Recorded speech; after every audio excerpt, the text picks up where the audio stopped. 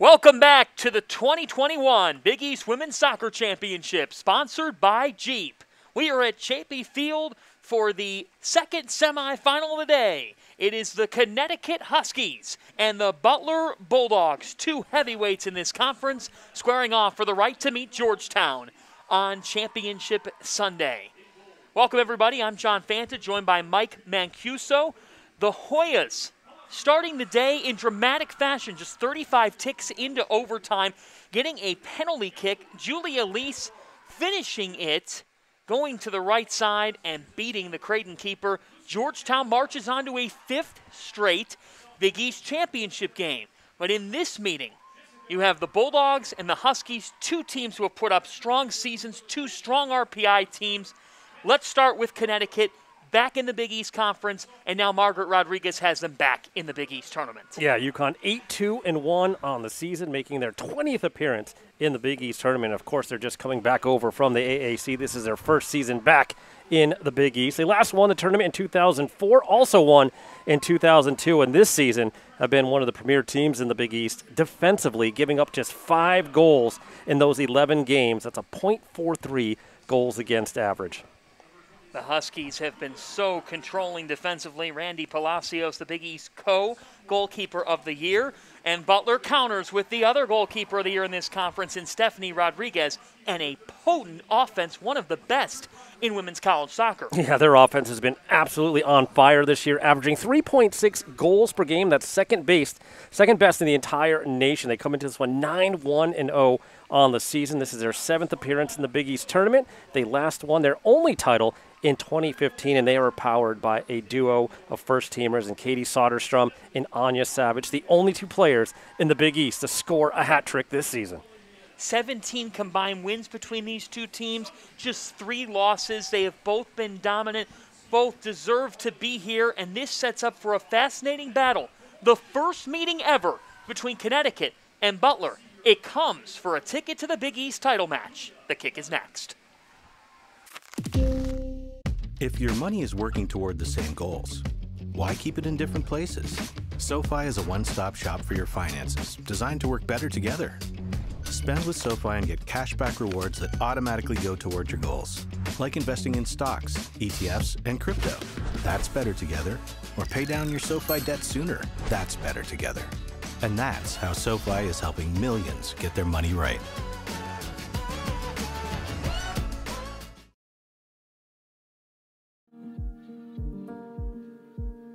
Though we are many, we are part of something.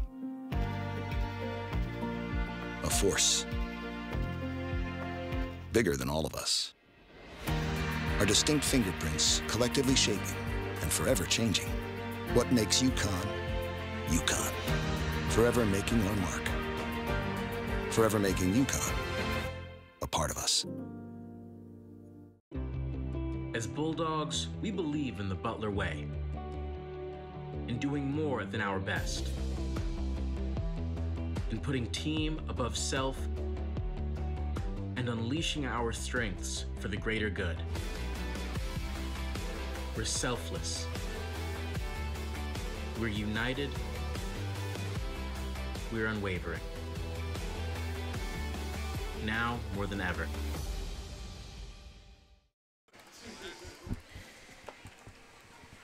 Getting set for kickoff between UConn and Butler in the Big East Women's Soccer Semifinals. Let's take a look at the starting 11 for both sides. For Connecticut, a 4-3-3 formation. Yeah, Randy Palacios, the co-goalkeeper of the year, just a .31 goals against average, has allowed just 5 goals on the season. She anchors that defense for head coach Margaret Rodriguez, now in her 3rd season. For Butler, they run a 3-4-3, and that's something that Margaret Rodriguez is really intrigued by. The freedom that Butler utilizes on their attack, Mike, something that the Huskies are really trying to prepare for, because you talked about it. It's not just Savage and Soderstrom. Yeah, it really isn't. And much like UConn also, it starts in the back. Stephanie Rodriguez, another co-goalkeeper of the year. So you get the top 2 goalkeepers in the conference going head-to-head, but boy, will they both be tested here today. Some very potent offenses. UConn averaging just under 2 goals per game. They have outscored opponents 25. And again, Butler has outscored opponents 36-6 in their 10 games this season. It is really amazing when you look at Butler from top to bottom. 14 different players have tallied a goal, and you have Soderstrom and Savage at the top with points, with Anya Savage holding 19, Soderstrom with 15. How about the dynamic freshman Allie Leonard and what she's been able to add? Yeah, Leonard combined 5 goals, 3 assists for her for 13 points on 15 shots, and 2 of those 5 goals game winners for the freshman out of Troy, Michigan.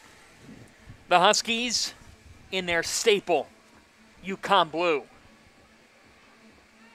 See Randy Palacios, Big East goalkeeper of the year, heading back. She's confident, composed, went through some lows to get to this high. Yeah, she certainly did. You go back to that game against Georgetown where UConn lost in overtime 2-1, and by many accounts, it was a little bit of a soft goal that she let in. She really felt that she let the team down, but her teammates were able to rally around her. Her coaching staff, led by Margaret Rodriguez, really propped her up and said, you know what, you're going to come up big at some point this season. And boy, did she do that, saving a PK against Providence. And that really became the difference on how UConn was able to earn this spot in the Big East tournament.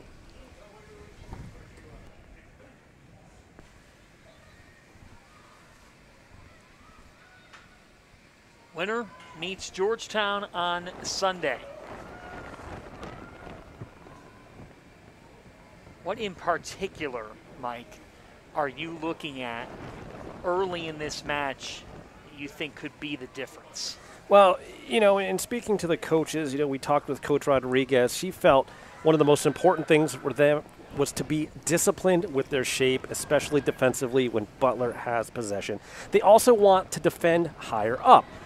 Try to pressure Butler early, force some of those backs into some errors, and of course, as many games come down to, set pieces. And that's being good inside the 18s, whether it's defending free kicks and corners or taking free kicks and corners, putting balls into dangerous areas in your opponent's 18. On the other side, for Butler, you know, their coaching staff was talking about their decision making, how they were going to make those quick decisions against the UConn press. UConn loves to press high with their attacking midfielders and their weak side forwards. How would their defenders combat that? Also, they want to try to set up some overloads on the far side of the field, get wide, try to get into 1v1 or 2v1 situations against their outside backs. And of course, they want to stop UConn's counterattack with their own press. So when they turn it over, they want to immediately put some pressure on those UConn players. To the 6, a header right off the bat, and that one drilled away by the Huskies. Yeah, Melina Kuzi's coming over. You could notice her out there has kind of the big wrap on her right arm. But boy, did she come in with force to clear that one away, so it could not do any damage inside the area.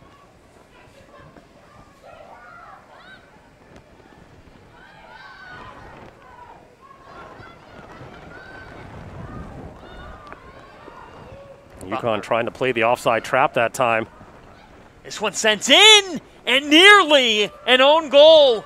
It's just rolling away for a corner, but my goodness, the Butler Bulldogs are showing us why they've been one of the top offenses in the country. Yeah, nearly disaster here as it played off, not with a lot of pace there, as it was played across by Anya Savage, but Jacqueline Harnett struggled to get a good solid first touch, nearly put it past her own keeper, Randy Palacios, and boy, would that have been the worst possible start for the Huskies. We'll see if they can get back on track on the first corner for Butler today. Kowalski taking, goes to the back post, it's headed away. Evilar doing well to defend that one and put it out of harm's way. Another dangerous ball, and this one just rolls off. Well, here you can see already early on, not even barely 3 minutes in, and Butler able to get that ball wide and put in some dangerous crosses into the area. Exactly what they're wanting to do out there. We'll see if UConn can make some adjustments and try to get some possession going.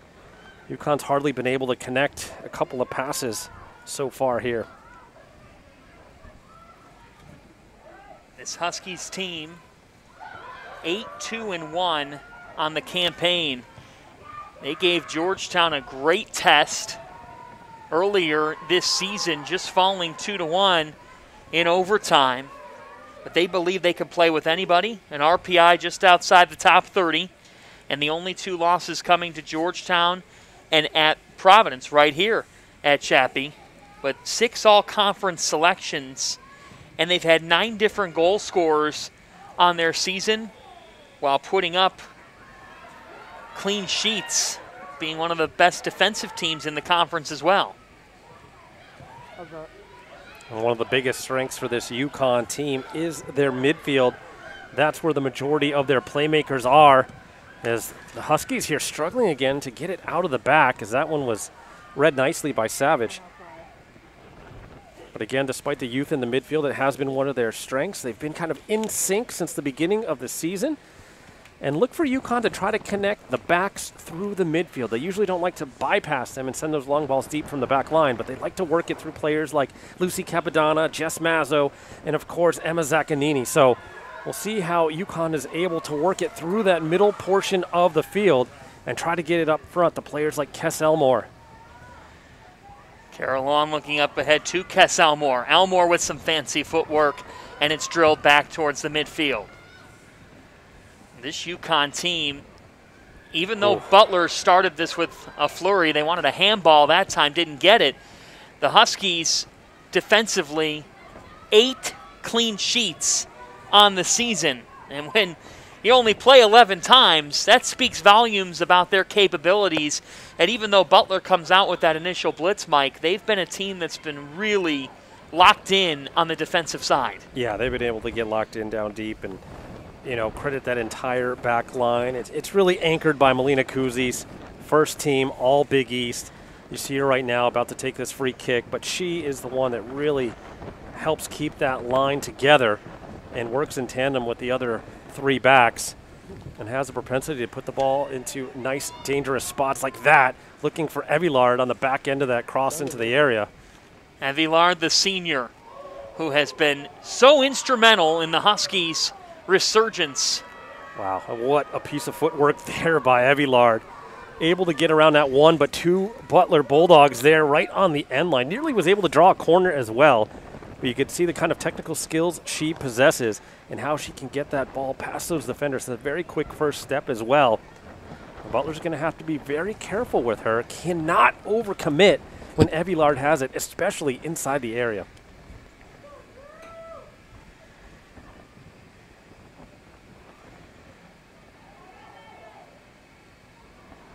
And we've talked about this Connecticut program, and for Butler, what Rob Allman and Terry St. John have done with this Bulldogs program, it's been the most successful, sustained program, or sustained era rather, of Butler women's soccer. Winning seasons, getting to the postseason. This is now 7th time out of 8 Big East tournaments that they're in at top of the box here, and that bullet wide right. Yeah, Mazzo getting the last touch on that one for the Huskies. And, you know, this Butler team, as we talked to both coaches over the course of this week, talking about, you know, just how they love to play that full-flowing type of game, dominating the possession and, you know, really moving the ball well to set up scenarios. But one thing they did stress that their players need to work on is their patience. Got to try to be patient with the ball, find those proper targets, maybe try to go a little bit earlier, though, in their attacks against this UConn team to try to maybe catch them off guard at times. And they would really love to get their counterattack going well today and really try to challenge them quickly in transition if possible. 6th consecutive Big East tournament appearance for these Bulldogs. And they've done it in dominant fashion, a 9-1 season, 6-1 in the Big East. And when you talk to coaches around this league, they always say it is so difficult to play this Butler team because they are a reflection of the coaching staff, which we talked to Rob and Terry about this week. There's a collectiveness. There's a connection between everybody in this program. Yeah, and you know, they're in that unique situation where they're actually listed as co-head coaches. And in talking with them, they say, well, you got to throw our assistant coach, Alex Collier, into the mix as well. We are that collective coaching staff. It's not just about either of the head coaches. It's really this collective unit. And, they've been able to do some unique things. They've been doing it so long that it feels normal for them, but it's not the traditional style of coaching that you see out there. But, with them, they say there's no egos, there's no true, figurehead. And, the fact that they're married, they're able to never have to clock out. You go home, it's not like you forget about work. They're able to have those conversations at any time of the day or night when, hey, you know what, maybe we need to do this with this player or that player. How about this for formational change? So it's a 24/7 kind of collectiveness in running this program and has really paid off well for them, especially over the last 6 or 7 seasons. 9 starters back for this Bulldogs team, and you can see just how connected they are. Moving it well right now.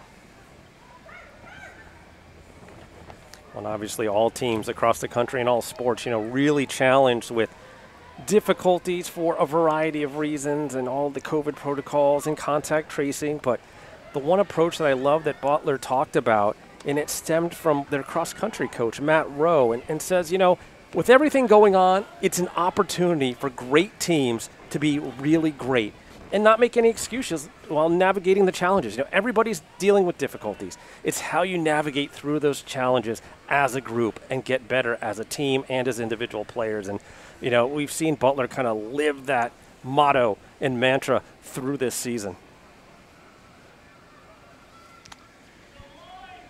There is that saying, the Butler way, and you hear that around a lot of schools when it's said, but the coaches and the student athletes live it on their campus. You can see it in a variety of ways. You can see it through this program as that ball is just out of the range from Soderstrom, trying to make a connection with Julia Leonard.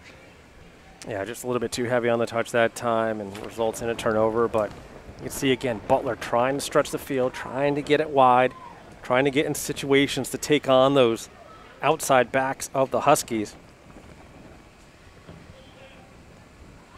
You just think about it.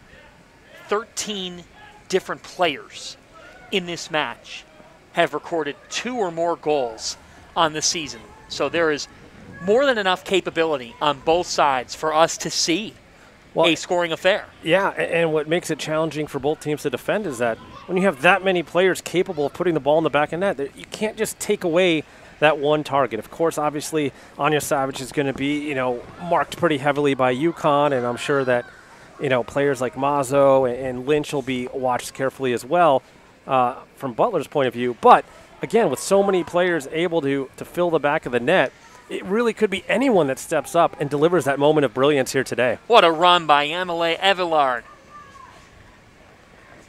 Evillard up ahead, and Butler defending it. But nonetheless, the senior just showed us what she's made of, trying to find Jada Conti.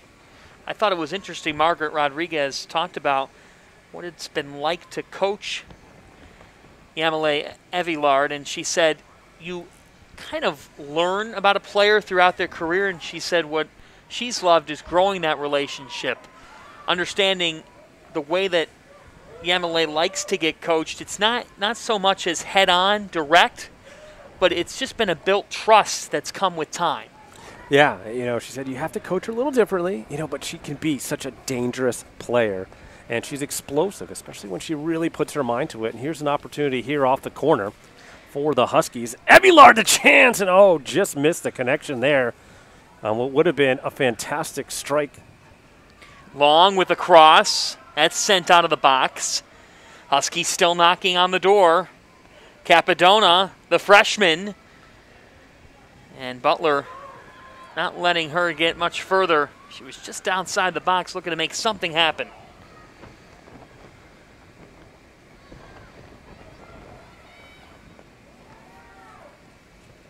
Another good ball to Kess Elmore. Elmore, the junior, and taken back by the Bulldogs. Now a long ball drilled to shift the field. Palacios over to it. Yeah, you could see, again, Butler trying to take those opportunities for the long counter, try to catch UConn off guard and be more direct with it at times. Obviously, when you have a target like Savage out there, why not try to put her into space behind the defense if possible?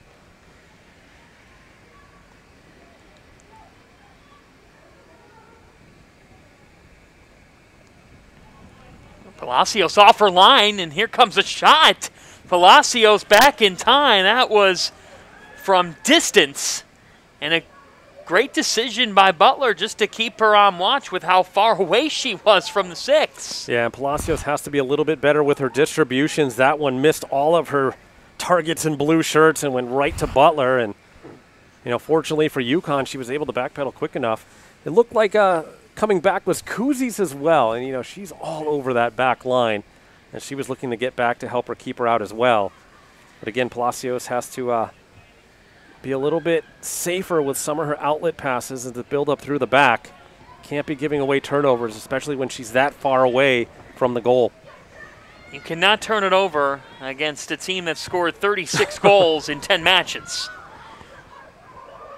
Incredible numbers for this Bulldogs team, leading the Big East in goals, assists, points, just controlling the offensive aspect. Here's a long ball. Palacios way off and stepping in there. Ooh, big collision at the end of that, too, is coming in with a whole lot of pace was Allie Leonard. It's all for naught as it was offsides on the play, but Palacios playing a little dangerous right now. I mean, obviously she had the right of way to make a play on that, but some good closing pace from Allie Leonard, a member of the Big East all-freshman team. Is that just the elevated stage of a postseason match? I mean, it could be, you just want to make sure that you're safe, making the safe plays when needed and not taking too many chances. Evillard with a bomb that is harmless this time. Again, kind of good back and forth flow here in the early part of this game. Already a third of the way through this first half, and both teams creating chances. A little bit more wide open in some ways than the first game we saw here today. What a thriller. Georgetown and Creighton each having their moment in the first half. And then in the second half, Creighton controlled things for a good portion. But into overtime, the Hoyas, if you blink, they'll strike. And that's exactly what they did. Jenna Menta, Big East Offensive Player of the Year, earning a penalty kick. Julia Lease, the sophomore, finishing her first PK opportunity. She converts, and Georgetown, for a 5th straight Big East tournament, is into the championship game, looking to avenge their 2019 title match loss to Xavier. And they'll try to do that on Sunday against the winner of this one. By the way, Sunday's final, folks, 11 a.m. Eastern Time. Grab a cup of coffee and catch some Big East women's soccer championship match, 11 a.m. Eastern Time on Sunday, and it will be on FS1. And no matter who makes it from this game, it is going to be a tremendous matchup. If it's UConn, they get a rematch of the 2-1 overtime loss against Georgetown, and if it's Butler, you got one of the top offenses in the nation going against one of the top defenses in the country. So it should be a spectacular game either way, no matter the result of this game here today. Ooh. Well, Rodriguez did a double take there. Well, and that's the thing. As a netminder, you cannot hesitate. You need to make a decision, be sharp with it. You know UConn's going to be pressing. You know they're going to be pressing high. Got to be quicker with those decisions. Can't have those kind of errors. And this time she's fortunate and does not pay any kind of price for it. But UConn trying to keep Butler locked in here.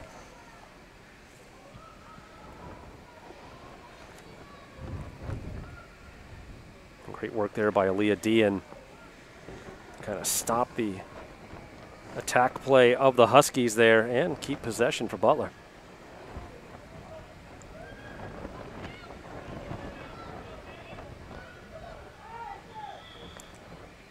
Stop it, cheering a foul. Yeah, late inadvertent challenge that time from Soderstrom.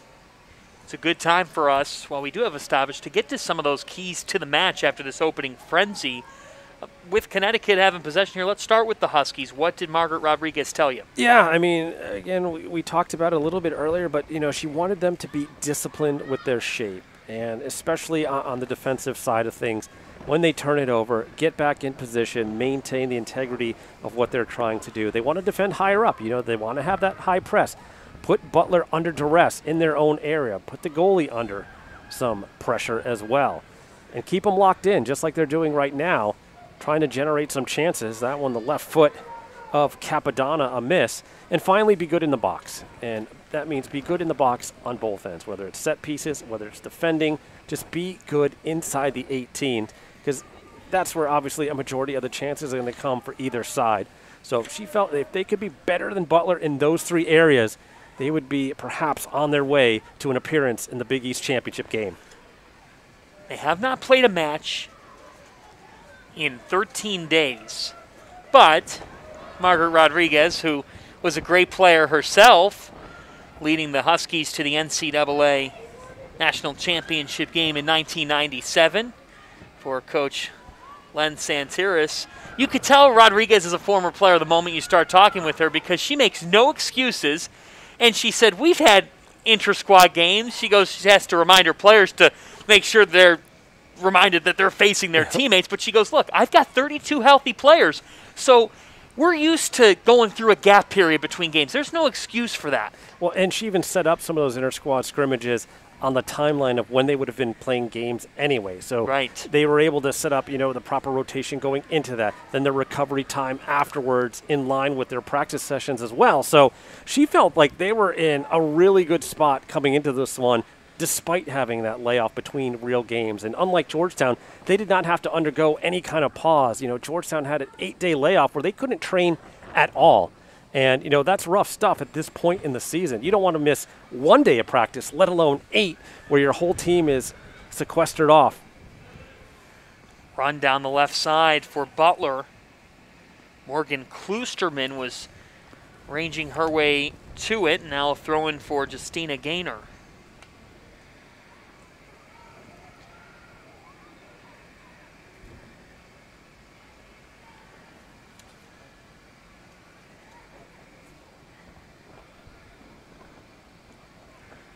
Two shots for Connecticut, one for Butler. Nothing too dangerous thus far. An early opportunity for Butler in just the opening seconds of this match, but to no avail. And this one will roll. Yeah, that was off a well-placed cross that deflected off of a UConn defender and nearly into the back of the net.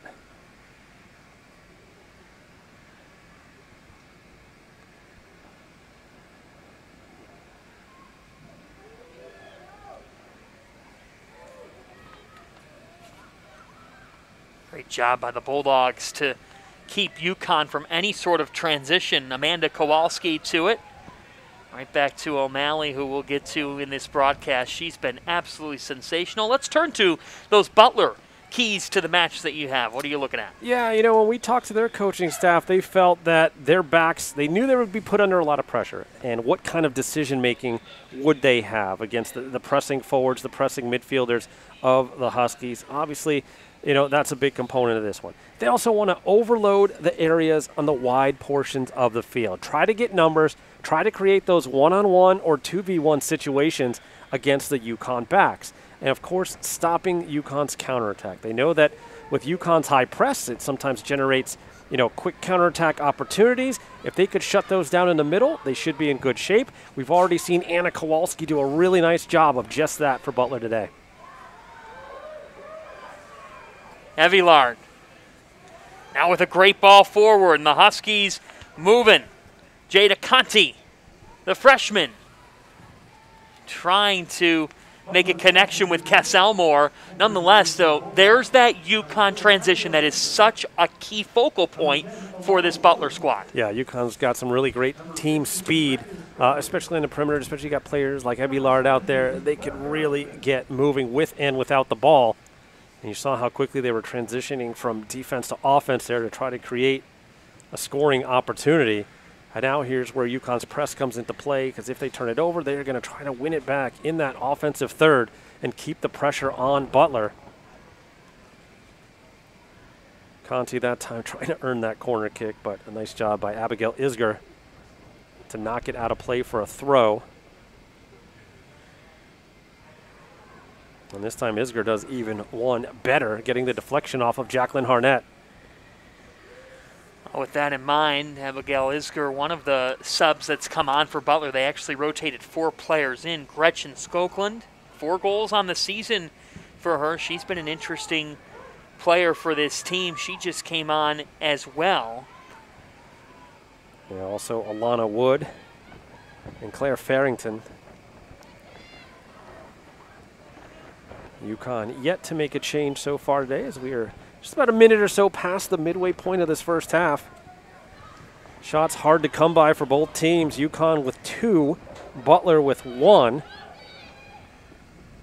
And Butler with the only shot on goal so far today. Both teams getting a feel for one another. They have never met. And you might think, well, wait, this is the Big East tournament. Didn't they meet in the regular season? This season, with COVID-19 impacting things, it's a divisional format in Big East soccer. So the top 2 in the East Division, 6 teams in the East, top 2 in the Midwest, qualifying for this 4-team tournament, and that's why we saw Georgetown, the top seed in the East, meet the 2nd seed in the Midwest, Creighton, and Butler, number 1 in the Midwest, meaning 2nd seed UConn here this evening. Well, and of course, with so much storied history in the Big East with UConn, some people might kind of forget, oh yeah, they weren't in the Big East for the last couple of years. Sure. They were in the American Athletic Conference, this being their return to the Big East, and they're kind of right back where you'd expect them, and that is in the Big East tournament. The folks in stores don't forget. They are elated to be competing for Big East championships, and you can sense that vibe. Now here's a dangerous ball, and here come the Huskies in transition. This is Jamile Avillard. Avillard to Conti, the freshman. Jada Conti off the right foot, floats over the net. Maybe a little bit too ambitious that time for Conti. Right on the edge of the box, wasn't really squared up with the frame of the goal and just trying to let it fly. Avillard putting on the brakes nicely and finding a good little seam to connect with Jada Conti, but again, Conti pulling the trigger and just could not really square up and get a fine strike on that ball.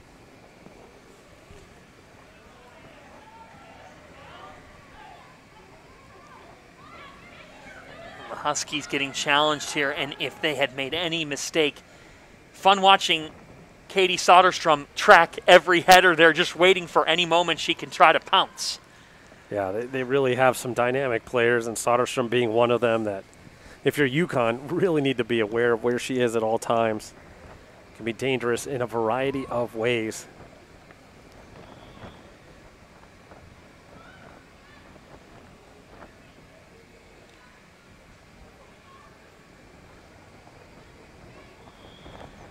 Whistle and a foul on the Bulldogs on the far end. Another tough challenge from behind that time. Alana Wood getting a good chunk of Avillard.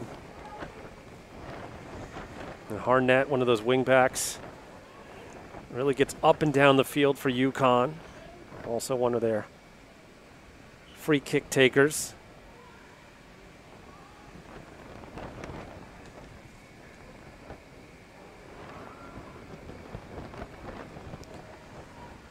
Another Husky throw. 3 shots for UConn, none on goal. Butler with 1 on target. That's their lone shot of the half thus far. We'll see if the Huskies can find some build-up here, as off that stoppage, a free kick opportunity. And this is in a great spot here for UConn, almost better than a corner. And this is one of those areas where Coach Rodriguez wanted them to be dangerous in the box. If they could be just a little bit better than the Bulldogs here, could come up with an opportunity to score. To the center of the box, headed and drilled away. Capadonna got her foot to it, just couldn't find a way to do much more with that. Now here's a ball into the direction of Conti, but again, Butler keeping the Huskies from getting a clean touch in the box, and it will be a Connecticut corner kick. And good job by the Huskies to win possession back after Butler was trying to clear it away. It was Harnett able to deliver it back into the box, put it in a pretty good spot, which forced Butler to play it out for a corner. Kara Jordan, the sophomore, will take it. With the left foot, a low line drive. That does nothing. Again, Jordan with Another nice ball right to the 6. But Butler in lockdown mode right now defensively. Jordan with a third try. And a one-hop smash into the hands of Rodriguez. Yeah, UConn starting to get a little bit more dangerous now. It took a nice defensive play from Aaliyah Dean to knock away one of those initial crosses, but UConn still trying to get frisky down there in the attacking third and generate some more chances. Of course, Butler, always a threat to score. Here they get Soderstrom on the run. Soderstrom, and the flag is up. It was up for offside. You see how quickly they can get the ball up the field. And they've been flirting with that offsides line all game long. And Soderstrom just a hair behind as she jumped right in front of Kuzis. I'll tell you, you see these two teams and their records. You see Butler at 9-1 and Connecticut at 8-2-1. And you can see why they've had success, Mike, because this feels like a championship match. Yeah, I mean, if you would have told me this was the championship match, I would have said, yep, that seems about right. These two teams definitely, I think, have put themselves into the talk for spots in the national tournament as well, regardless of what happens here this afternoon.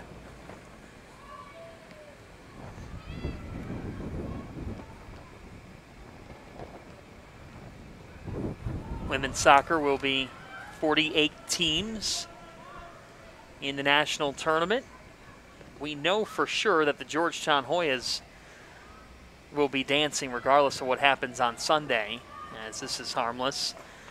And Mazzo trying to direct one on frame that time, about 30 yards out or so. Not a lot on it, and obviously not on target, but sometimes you just got to try to keep that goalkeeper honest. A couple of changes in now for Butler as Peyton Black and Gabby Smith enter the lineup. And UConn making its first change of the game as they replace Yamile Evillard. Checked in for UConn was Kara Jordan. Less than 14 to go. This opening half, game 2 of Big East semifinal Friday. Georgetown taking first semifinal, hence the story of this weekend that, yes, this feels like more than what would just be categorized as a semifinal game, but the winner of this one's going to have to take down the premier program in Big East women's soccer. So that's what Georgetown is. I think Georgetown, after going into overtime today, very happy that it was able to end so quickly. Don't need any extra mileage on those legs heading into Sunday. Pretty quick turnaround. I mean, that's an early morning start, 11 a.m. Eastern time. Not a lot of rest and recovery time in between games for any of these teams.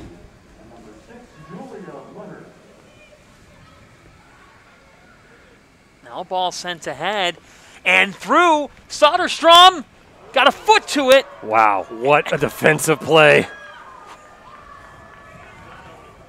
A huge sequence. The last possible second, Kara Long. Play of the day for the Huskies so far. Watch her tracking all the way back. Saved a goal. What a job by Kara Long, the junior, stepping in and keeping Butler off the board. Now Butler riding a little bit of momentum. Can they capitalize? Interesting, they're putting 5 on the goal line and now begin their runs for the corner. A great combination to the left side in the box, but the shot was blocked. Now outside the area and drilled away by the Huskies. But still a Butler player in some discomfort. Deep in the 18, I believe it's Gabby Smith who had just checked in. Wood down that right side, now to the left side of the box. And we've got a foul here on the Bulldogs, so Connecticut will have possession. Nonetheless, we just saw the freedom that the Bulldogs can play with offensively and the playmaking that they can have in just mere seconds. Yeah, they were able to create multiple chances there in that last sequence, the last couple of minutes. Took a fantastic play from Kara Long to keep this one level. But, you know, Butler starting to find its groove a little bit here in the last couple of moments. But, of course, at any time, UConn can get going on those counters.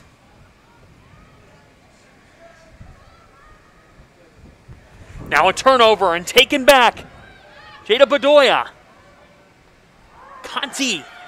And we're going to have a foul, and the official might be stopping things for a card. Yeah, I was going to say we might see our first booking of the afternoon. It was a clean game in the first semifinal, no cards issued. Perhaps just a stern talking to this time. We'll get another look here as Bedoya able to create some separation, tried to connect with Conti in the late challenge. And yeah, I mean, that's almost got to be a card. Wow. But instead, just the stern talking to from the official. But it gives UConn an absolutely fabulous chance here. On the kick looks to be Zaccanini. Butler starting with a 4-player wall. We'll see what Zaccanini decides to do. Zaccanini with the right foot over the net. Yeah, just got underneath that one a little bit. Leaned back perhaps a touch too much. Seemed like Rodriguez was tracking it well as the keeper clad in that Volt yellow color. Here's another look, curling it just over the wall, but that one rising the entire way and never was really destined for the back of the net.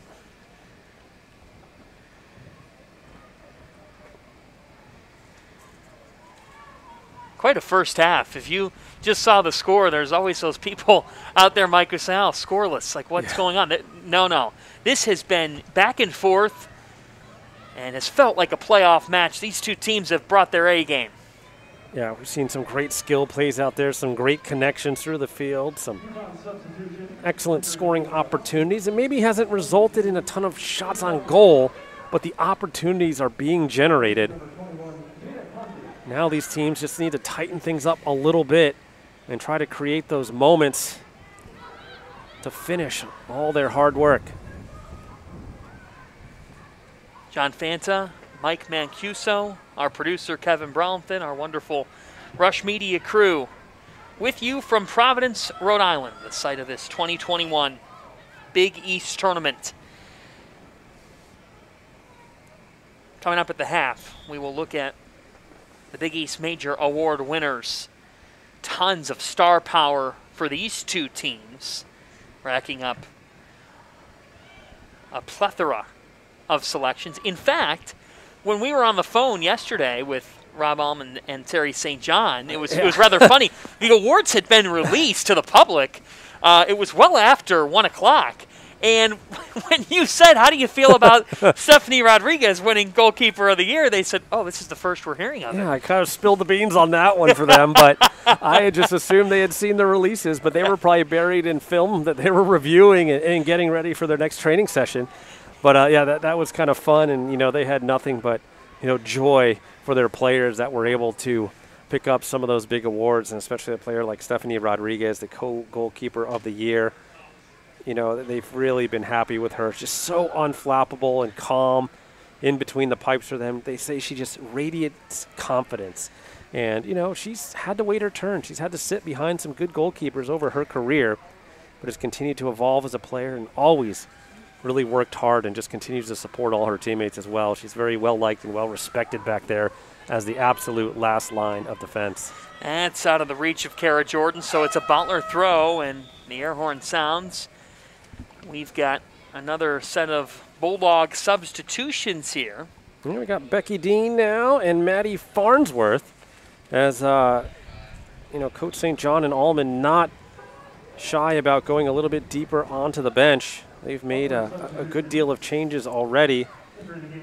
They are up to, I believe, 8 changes on the afternoon. What a luxury that is. Yeah, and what they felt about their depth, you know, they feel like they really don't miss a beat. You know, they could bring in these different players and put them in different kind of combinations out there and not lose much of a step at all. UConn kind of taking a different approach today with just the 3 changes to this point.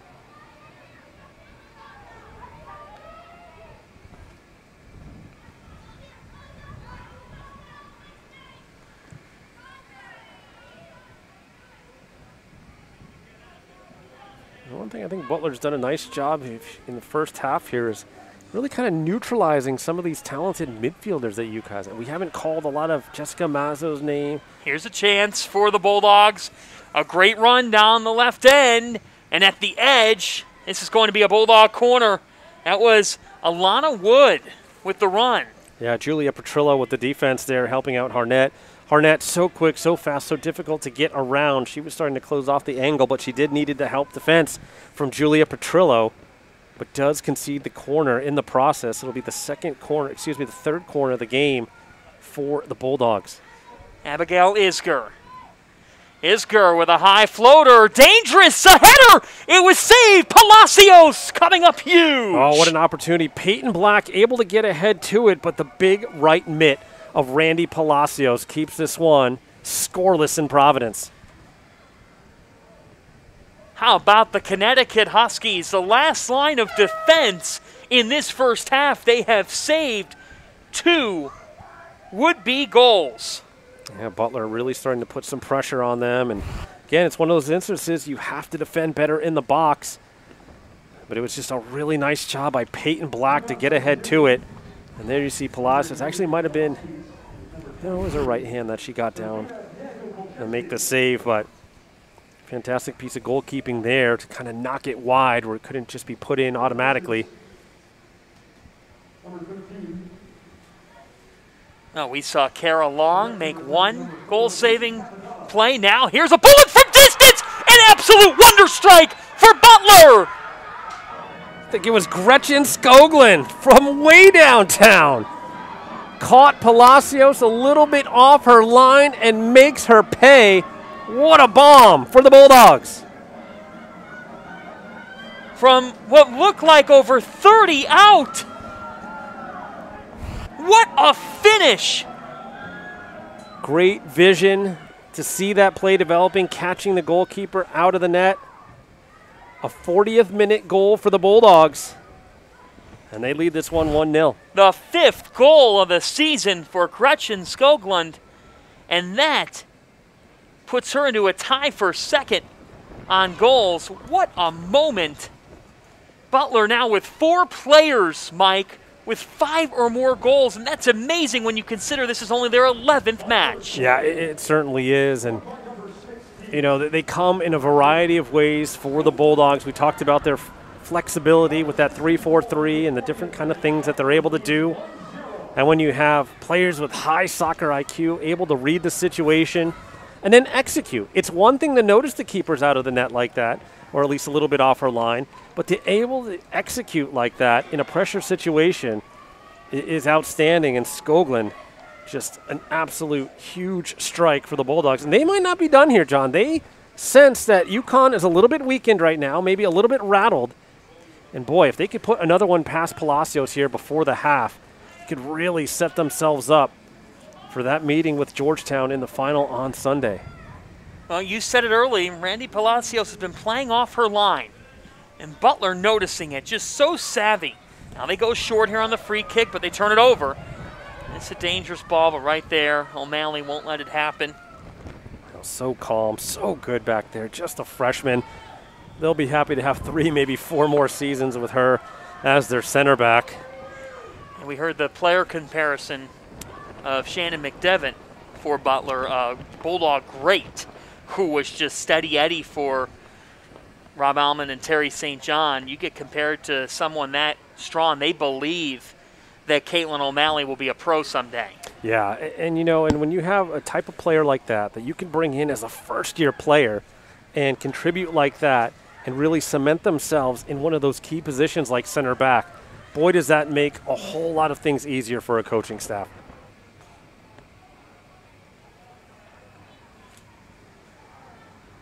I mean, just looking back at Skoglund's goal, how far out do you think that was? In the moment. Yeah, she was, I'd say, a good 30 yards out on that blast. I'm looking, you know, this field line for multi-use and, you know, the lacrosse restraining line.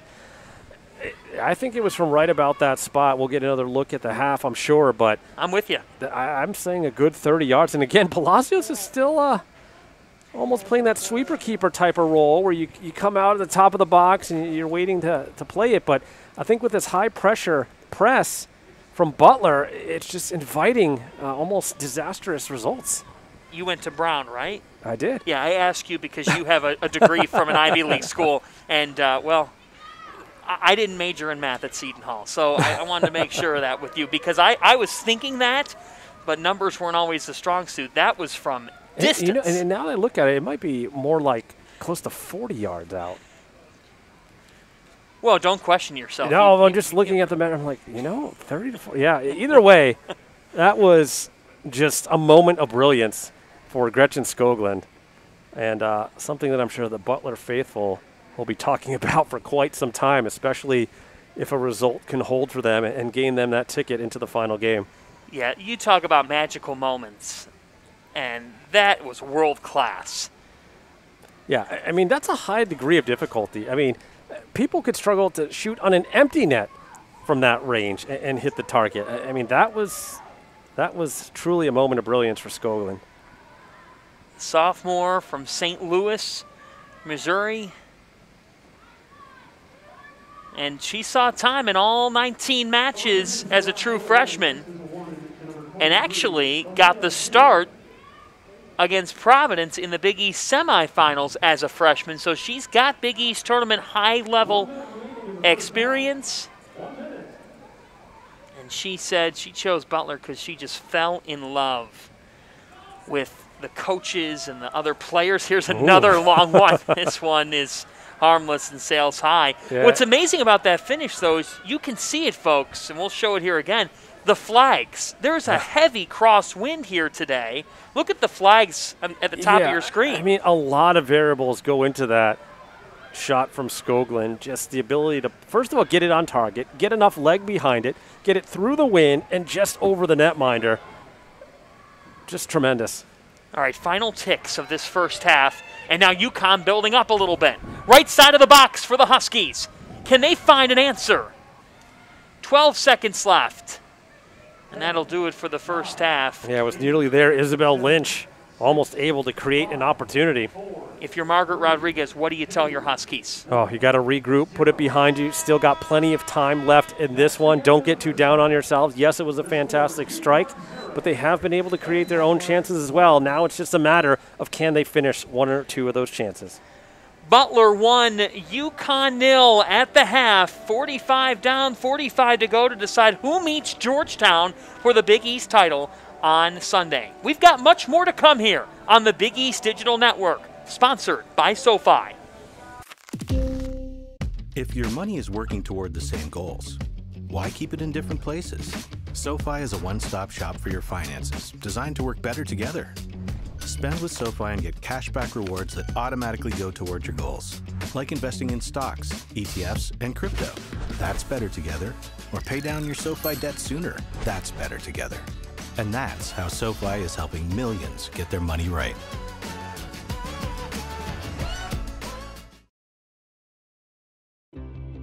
As Bulldogs, we believe in the Butler way, in doing more than our best,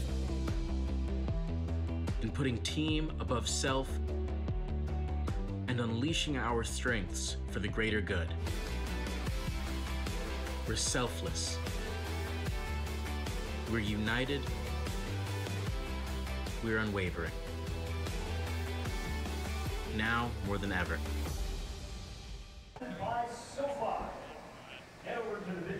Welcome back to the Big East Women's Soccer Championship presented by Jeep. We're at the half in our second semifinal. Butler up 1-0 on Connecticut. Earlier today, in our first game, we looked at the Big East award winners and all-conference teams. Take a look. Look at the Big East Women's Soccer Honors. First, the all-conference first team loaded up with Hoyas, Huskies, and Bulldogs. Yeah, kind of as expected, a lot of those players will be featured here this evening and on Sunday. And, you know, you look up and down those names right there, a lot of them playing today. Cleverly has been outstanding as a transfer from Cal Berkeley. Livingstone, really the centerpiece of that back line for Georgetown. Menta, well, we know what she's been able to do when she's teamed up with her teammate Vicari. And, of course, some impressive players coming up in the second game as well. It will be fun to see some of those players in action as we take a look at the second team now. And these are some of the players who are the glue of their respective teams. Just think about what Julia Lease does for Georgetown and what Jenna Royson does as well. Yeah, absolutely. And, of course, for Creighton, you see Atkinson and Heinrich there on the second team. They've been fantastic in this game, as they have been all season long. And some more coming up later on today.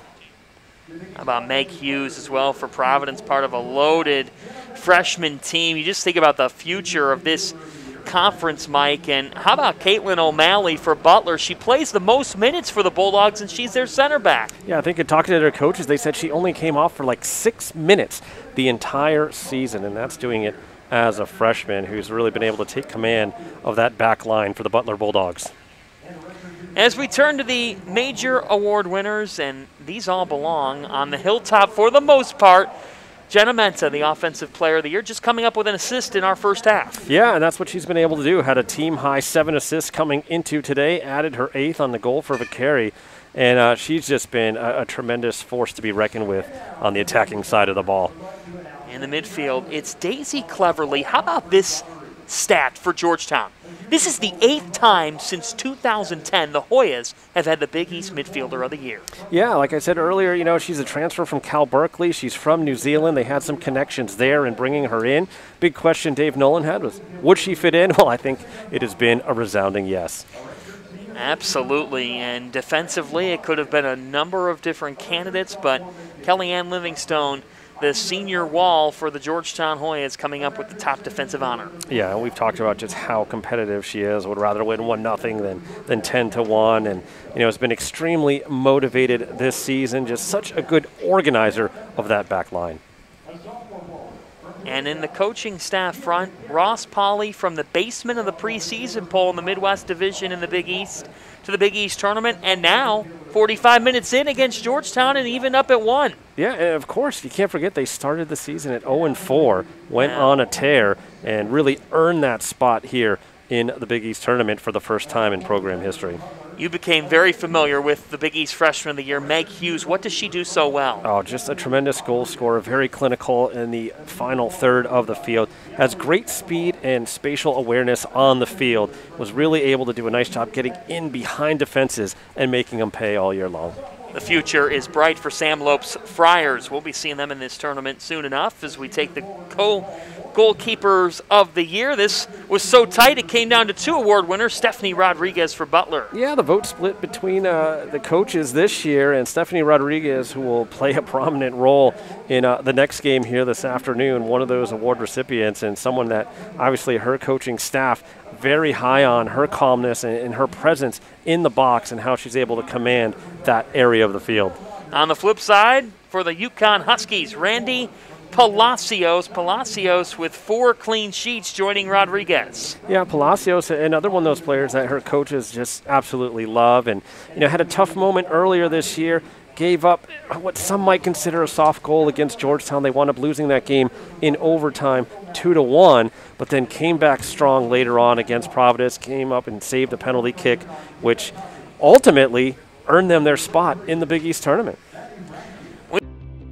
As Bulldogs, we believe in the Butler way, in doing more than our best, in putting team above self, and unleashing our strengths for the greater good. We're selfless. We're united. We're unwavering. Now more than ever.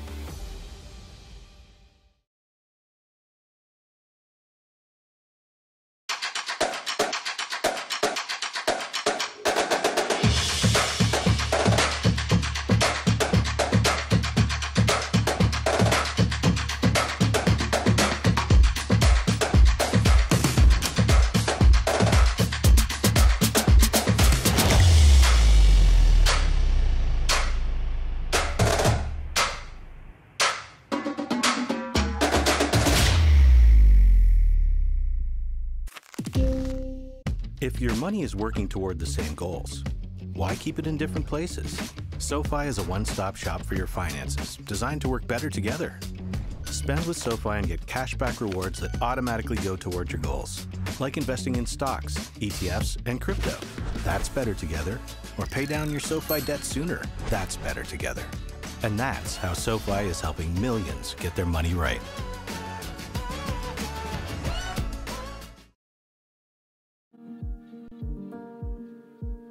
Though we are many, we are part of something. A force bigger than all of us. Our distinct fingerprints collectively shaping and forever changing what makes UConn, UConn. Forever making our mark. Forever making UConn a part of us.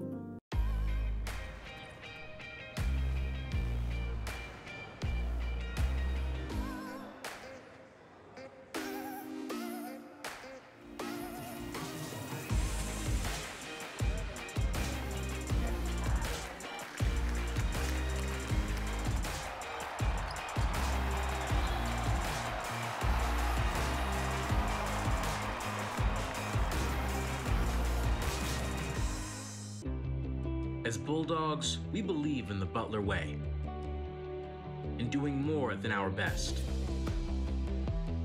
in putting team above self, and unleashing our strengths for the greater good. We're selfless. We're united. We're unwavering. Now more than ever.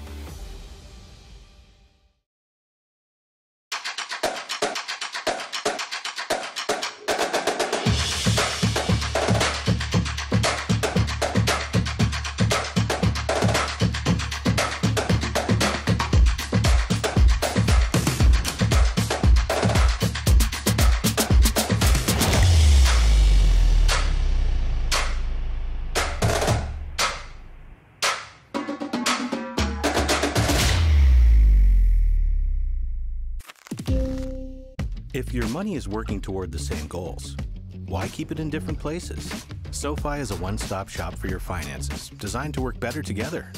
Spend with SoFi and get cashback rewards that automatically go toward your goals, like investing in stocks, ETFs, and crypto. That's better together.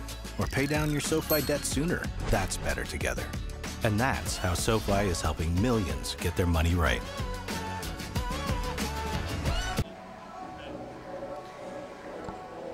We are at the half between Butler and Connecticut. The Bulldogs up 1-0 on an amazing wonder strike that came in the 40th minute off the foot of Gretchen Skoklund, her 5th goal of the season, and that is the difference. John Fanta, Mike Mancuso with you. In match number 1 of the day, we saw a thriller between Georgetown and Creighton. Yeah, they were able to get on the board early where the Hoyas, as Jenna Menta played it across, and there to smash it home was Gia Vicari, the league's leading scorer. A pure strike, great finish. That put Georgetown up 1-0. 9 minutes in, they would nearly get a second one off a header from Liss, but that one just wide of the net.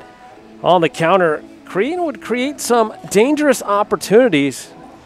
Kardovich was able to find her teammate Nicole Tiller on the far end of the box, so Tiller unable to convert there, but there a moment of brilliance for Kardovich, able to find Heinrich, cross into the area. A little bit of a touch here from Fothergill, and Kardovich able to get the equalizer. That one in the 27th minute. Here's another look, a little bit of confusion in the box, and the finish from Kardovich. Creighton extending this one into overtime, and it didn't last long, just 35 seconds. Jenna Menta able to get into the area and draw the foul against the keeper, as you saw those legs come out from Keelan Terrell. And then, calm under the pressure, Liss with the finish, sending Georgetown into the championship game. For a 5th straight Big East tournament, the Hoyas marching to that title match. Who will they meet? That's still to be decided, but thus far, 9-1 Butler, as advertised, up 1-0 on Connecticut at the break. More to come as you're watching the Big East Digital Network, sponsored by SoFi. Though we are many, we are part of something. A force bigger than all of us. Our distinct fingerprints collectively shaping and forever changing what makes UConn, UConn. Forever making our mark. Forever making UConn a part of us. As Bulldogs, we believe in the Butler way, in doing more than our best, in putting team above self, and unleashing our strengths for the greater good. We're selfless. We're united. We're unwavering. Now more than ever.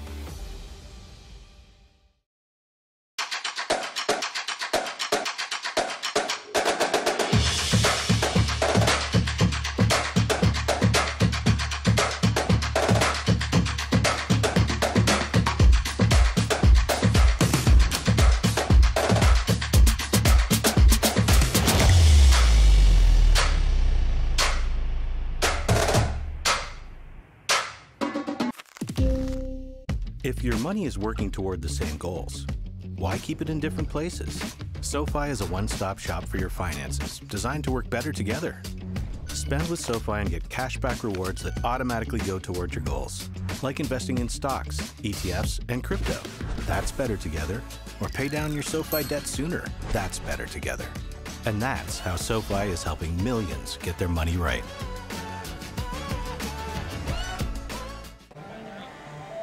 Just moments away from the final 45 between Butler and Connecticut in the Big East Women's Soccer Semifinals. Let's look at the highlights from the first 45. Yeah, it was a pretty good half of play for both teams, pretty well matched. Butler creating chances early as they were able to get Soderstrom into the box, but a fantastic save by Kara Long to keep it level at 0 apiece. UConn would go on the offensive as well, sending Conti towards the top of the box where she was fouled, but UConn unable to capitalize on the free kick as it was put over the net by Emma Zaccanini. There's another look there as the high riser up and around the wall.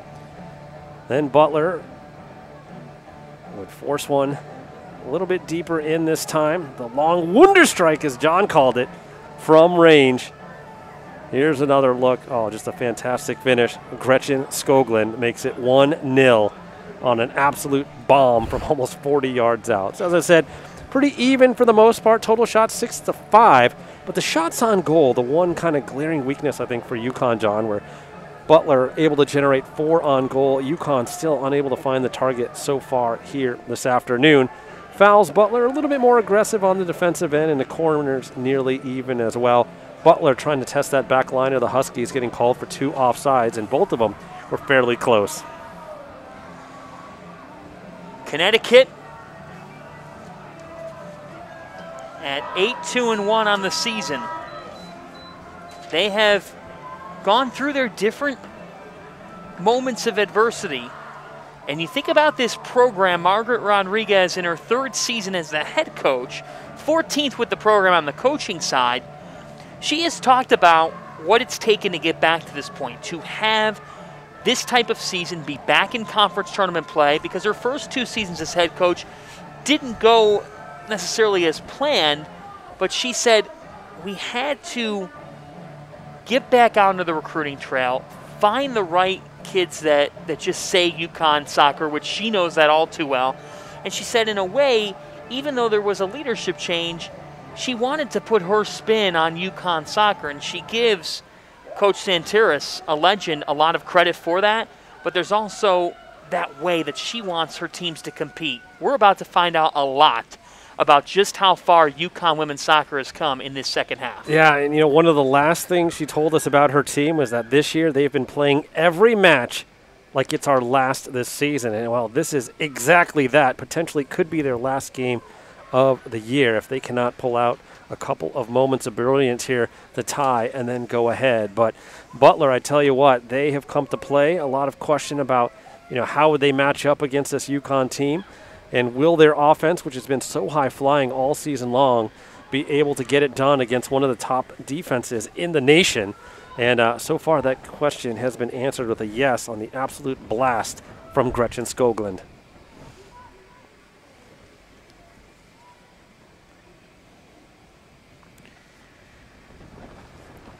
The other question that was in the minds of Butler's coaching staff was, can we handle UConn's transition? And thus far, it's been handled well. Now here's a ball for Evillard, looking towards the back post. This one had too much on it.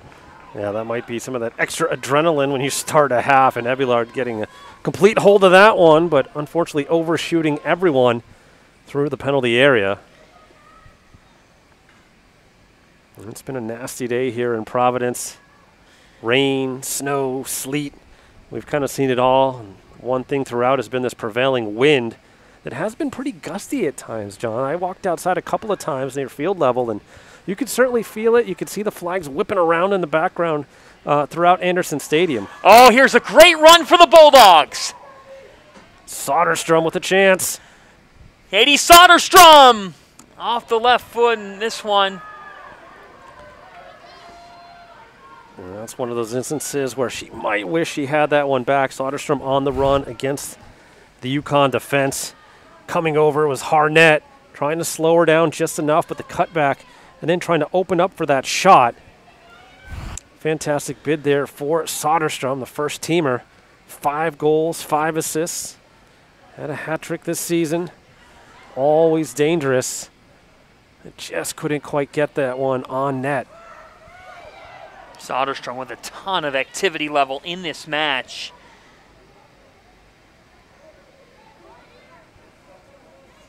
And obviously the coaching staff very high on her play over the course of the season and what she's been able to do. Great 1-2 combo with Savage. So now on the kick, here's Anna Kowalski. Amanda Kowalski to the center of the area. Now outside the box, and now Connecticut will look to get out in transition. This is their strength. Capadona up ahead. This is Jada Conti, the true freshman, and Jada Conti. Let's see what the official rules here. Yeah, looked like a goal kick from here. She just wasn't able to turn the corner. UConn thinking they got the deflection. But again, that was a good opportunity for the Huskies in transition back the other way and able to get behind the defense. But Conti just unable to quite turn that corner on the Butler right back.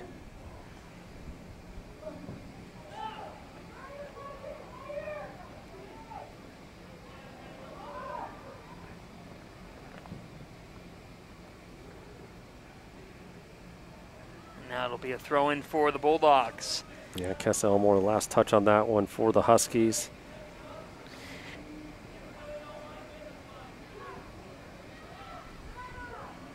Well, you just saw just how great of a runner Katie Soderstrom is, and that was the description that Rob Allman used earlier this season when I talked to him. He said she just loves going at people. A 1v1 player who loves attacking space behind defenders. And he said what's amazing is she combines an aggression at going after people with this calm and composed nature when she does have the opportunity to finish, as she sends a ball ahead now.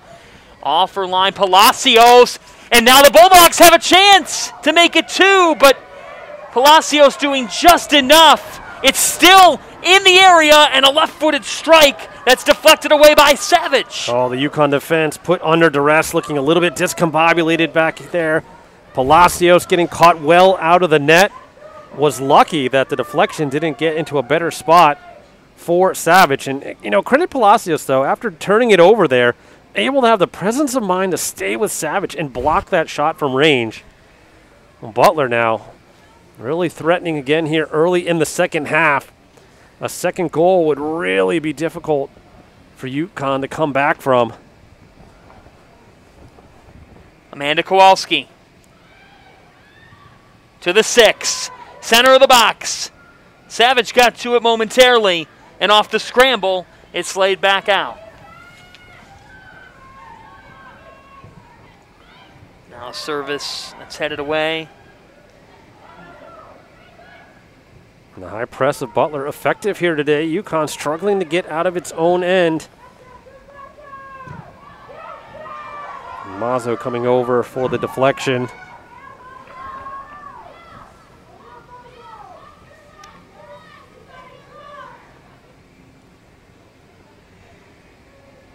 Well, 6 minutes into this second half, and it hasn't lacked the moments for either side. We've just seen an open field game.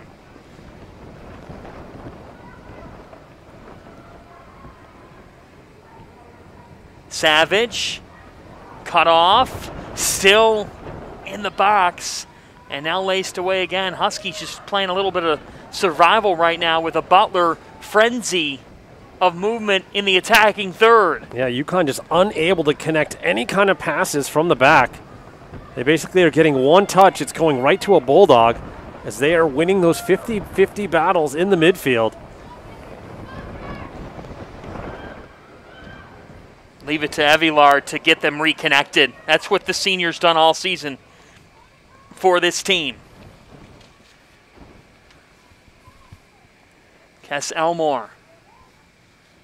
Elmore trying to find an opening and just never found it. Yeah, really good one-on-one defending there from Taylor Crow. Stayed step for step. Didn't fall for any of Kess Elmore's trickery, and in the end, Elmore just kind of running out of real estate there on the end line. You can see the wind even affecting the placement of the ball. The ball being moved by the wind as they're trying to set it up for the goal kick. Bit blustery down there, and they're going to opt to go short anyway.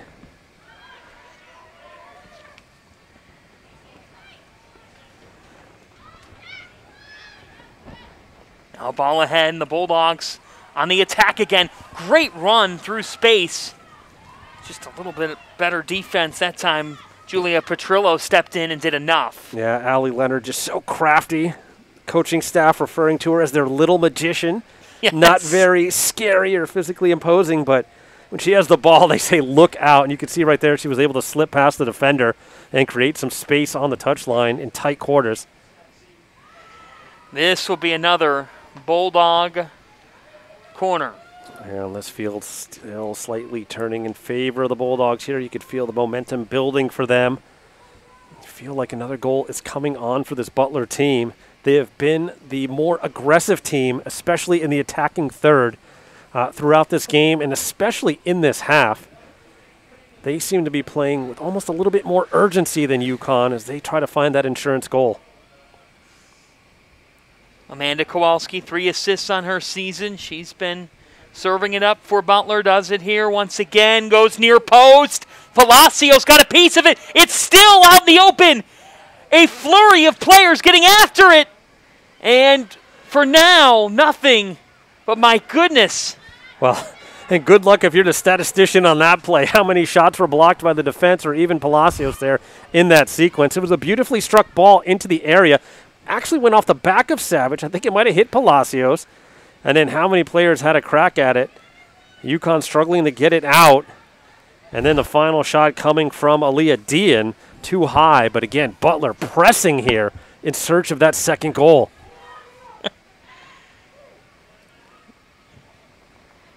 My goodness. Yeah, if you're the statistician, just give up. Just head over to LaSalle Bakery. Put a handful of shots there and call it a day. Right now, they've credited Butler with 10 shots, 4 of them on goal, and of course, one of them in the back of the net. Off the right foot of Gretchen Skoglund. That one back in the 40th minute.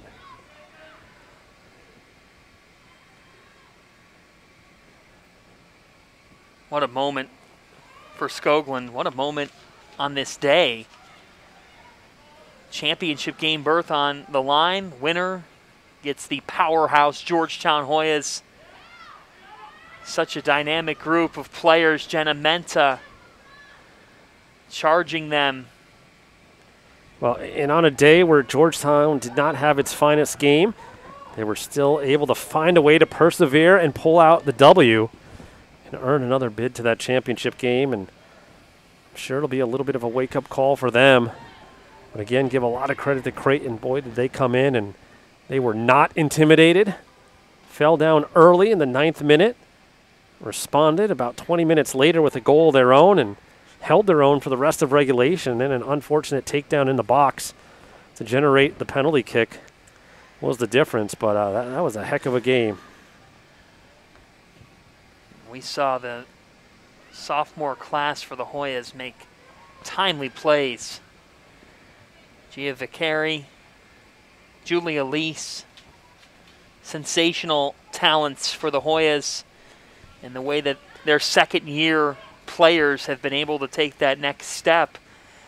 That's the theme here with Georgetown. It's the theme with Butler. It's why Butler's making a 6th consecutive Big East tournament appearance. And for UConn, the Huskies are synonymous with this event. This is a Big East Best 20th conference tournament appearance for UConn, and this comes after a 7-year absence. Yeah, I mean, you look almost up and down the rosters of most of the teams in the Big East, and it is an influx of youthful players that have energized these teams, and it's going to produce some amazing soccer over the next couple of seasons as well.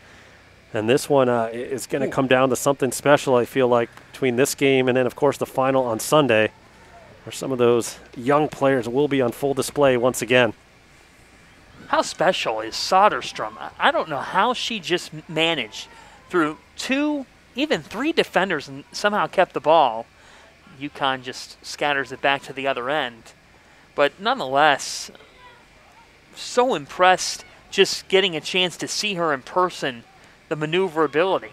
Yeah, you talk about one heck of a 1-2 punch when you have Soderstrom and Savage both up top for you. I mean, you could see why this team has scored so many goals this season, because even if you try to key on one or even both of them, they have players that will come up through the midfield that can kill you as well. So, you know, what they've been able to put together for Coach St. John and Allman has been really tremendous, and you could just see their whole philosophy coming to fruition in the players that they've been able to recruit to Butler and get them all thinking the same way about what they want to do and how they want to accomplish it on the field.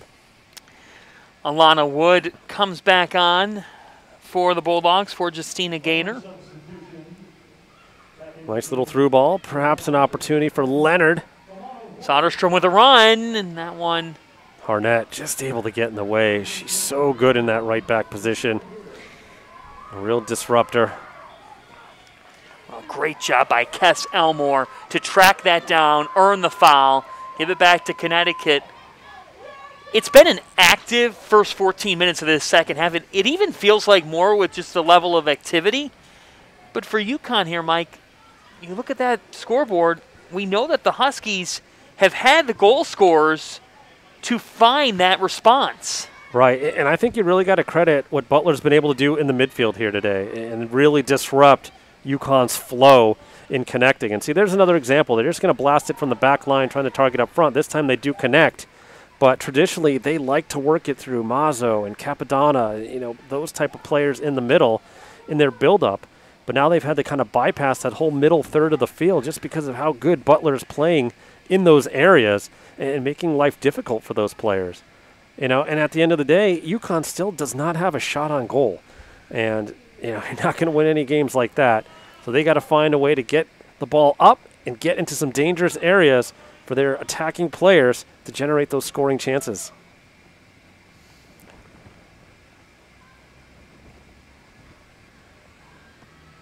This one flared out for a Husky throw-in. Now the official clarifying it will go to Butler.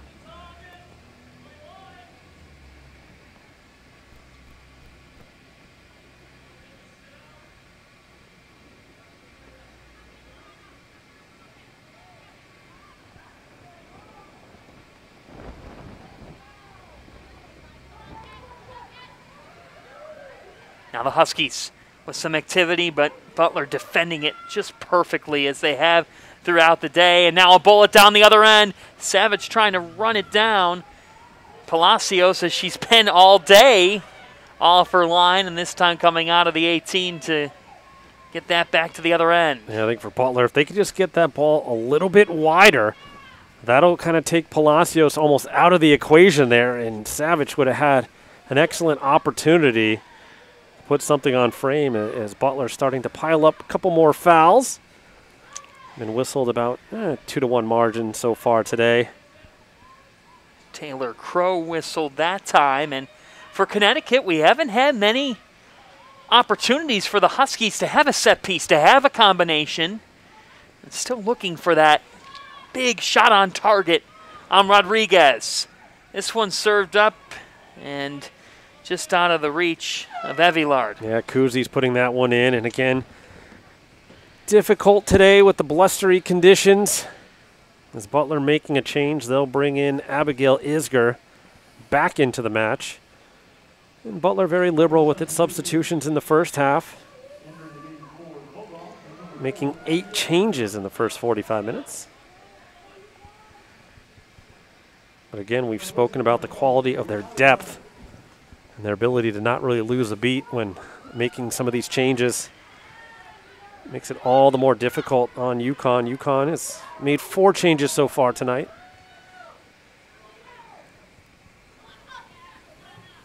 Butler out shooting UConn 10-5. 4 shots on target for the Bulldogs, and here's the difference. None. No shots on goal for Connecticut. For a Connecticut team that has had 9 different goal scorers, 20 goals in 11 matches, ranking 4th in the Big East, and their offense has been shut down. We often talk about Butler this year and their attack and how much they can score, but Rob Allman, Terry St. John making it known we are what we are because of our defense. Evillard from downtown, and that was dangerous, but just off target. Yeah, that was almost the exact same spot where Gretchen Skoglund scored in the first half. Taking a page out of the Butler book that time. Evillard not missing by much. And there you see right at that black line. You're right. And just missing the upper 90. And, you know, Stephanie Rodriguez, as good as she is, you know, she's only 5'6", which isn't that tall for a keeper. And that one nearly snuck over her and into the net. But again, UConn still without a shot on goal. And, you know, this is a UConn team that generates almost 16 shots per game. Right now they're at 6. So, again, I think it really stems from the midfield play of the Bulldogs. There's Mazzo trying to chip one forward, but she's had a hard time trying to get going in this game, and she's such a key component of what they like to do in building up their offensive chances. How do you get her going? Oh, you just got to find a way to make smarter decisions in the middle, and that's everyone across the board. You know, a lot of times it seems like UConn's just maybe a little bit rushed here and there, but the other big factor is just how good a job Butler's doing. I mean, they are just there. They are swarming. As soon as they lose possession, they are finding a person, getting to them, tracking the ball well.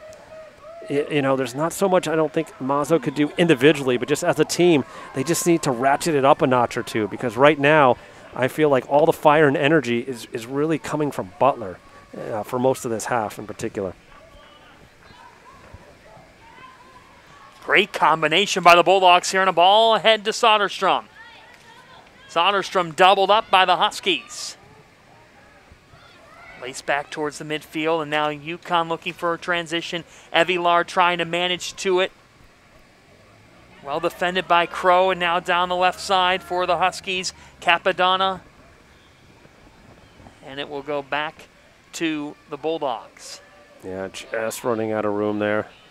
There's another change-up coming for Butler. They're going to bring in the goal scorer, Gretchen Skoglund. It's going to give Anya Savage a bit of a rest here with about 25 minutes left. I'm sure we'll see her with maybe 10 to 12 minutes remaining in this half, but obviously productive minutes out of Skoglund in the first frame. Earlier this season, was talking to Rob Allman about his program, and I said, how do you handle this season with everything that's taken place with COVID-19 and things getting pushed to the spring? You've got pauses and randomness.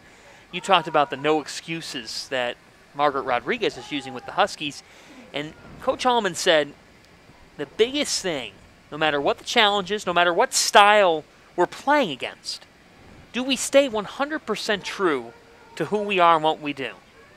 And he said just staying so locked into the principles, staying true to who we are as we play.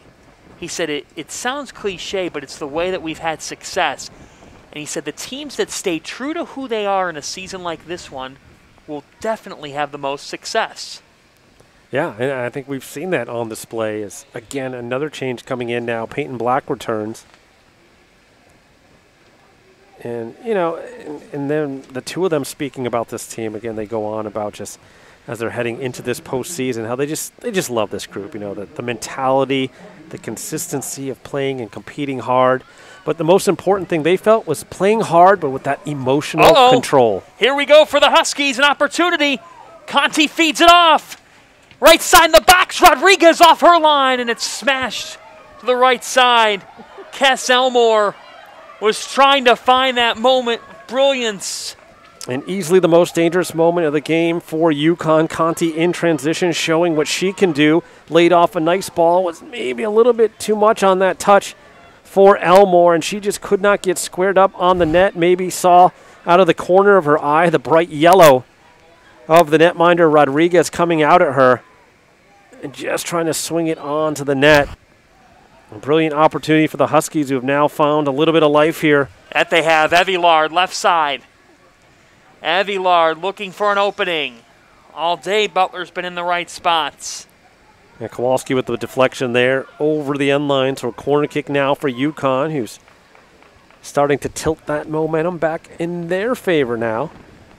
An excellent opportunity. They'll send Emma Zaccanini over to the far side to take this corner. Third corner of this fixture for the Huskies. And it comes at the halfway point of this second half. Zaccanini. Can she find that response? So the start of it, and it's over the top of the net. It'll be a goal kick for Rodriguez. Yeah, just a little bit too much curl on that one. The in-swinger kick from that far side. Butler will make another change, bringing Claire Farrington back in, the freshman from Australia. And again, this rotation of fresh legs, trying to keep UConn off balance, but the conditioning of the Huskies shining through. The Iron Women out there for Coach Rodriguez, still only 4 changes on the day. Margaret Rodriguez, one of just 4 Huskies in the history of UConn women's soccer in the 40-40 club. Ooh. 40 goals, 40 assists. That was nearly a moment for Butler to strike.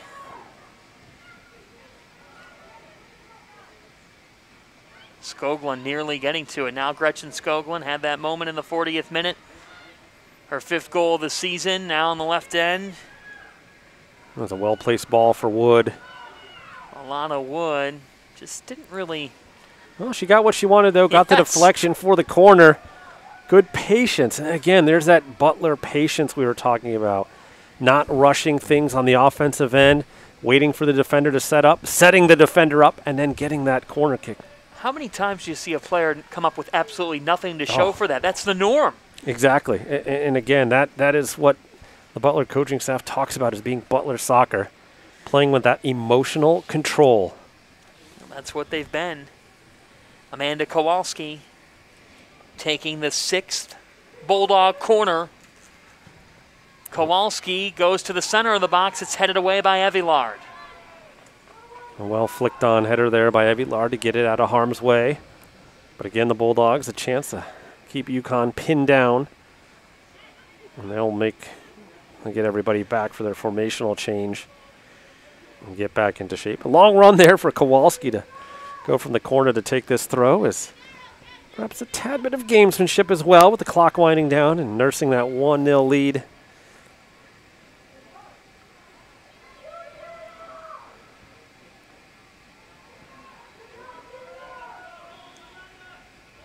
It feels like, and the 20 minutes left in regulation clearly indicated, as the Huskies bring Kara Jordan back, it feels like, Mike Mancuso, there are some unwritten chapters to this one.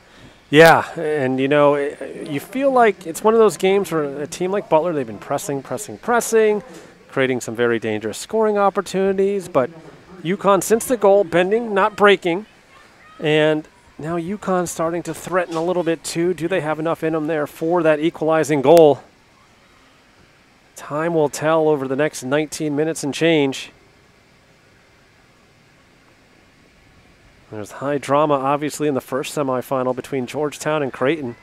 Will we have some more of that extra time drama here this evening with these two? Arnett ranging over to it, and now for the Bulldogs to throw. Yeah, they'll make another change. Again, very cheeky with some of these changes, you know, kind of playing that game of milking the clock as well as you can. Instead of making, 4 or 5 changes at once, just kind of letting them out there one at a time. This time it's Gabby Smith returning to action.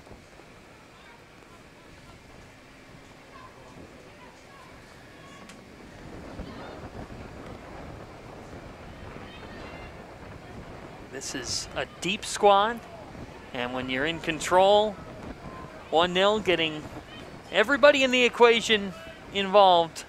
That's how Butler's gotten here. Now a great combination for the Huskies. Will this stay in? It does. A left foot strike, center of the box. Conti!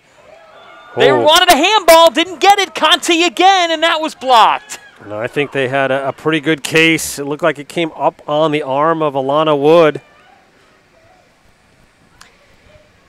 And UConn asked for it. The officials play through. Bang-bang situation there, as one might expect. It wasn't quite an unnatural position as well with the arm. But you sense UConn noticing they have that speed advantage now. They're left forward against the right back. Smith with that big knee brace was clearly beaten with speed by Kara Jordan. Will they try to find her again?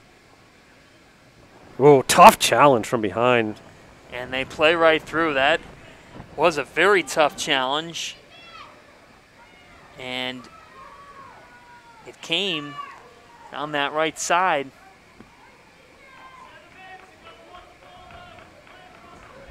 That was from Farrington, who just came on the field for Butler, coming up with that challenge, Mike. Let's take another look at this situation. So we're going to look at that entry into the box. At UConn looking for a handball. Conti doing well, and yeah, it does kind of pop up off her thigh into her arm.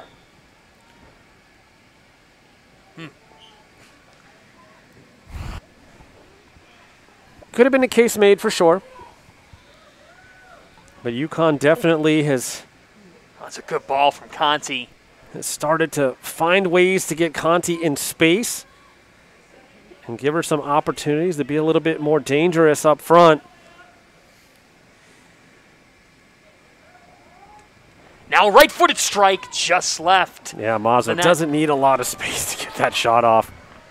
Now you just saw what can happen if Jessica Mazzo can get going. And when we talk about this player, the sophomore from Bridgeport, Connecticut, you are talking about the 2018 High School Girls National Player of the Year, just the 5th Connecticut player to take home that honor. A fantastic talent. And we asked Margaret Rodriguez what separates her, and it wasn't the talent or skill, it was the heart.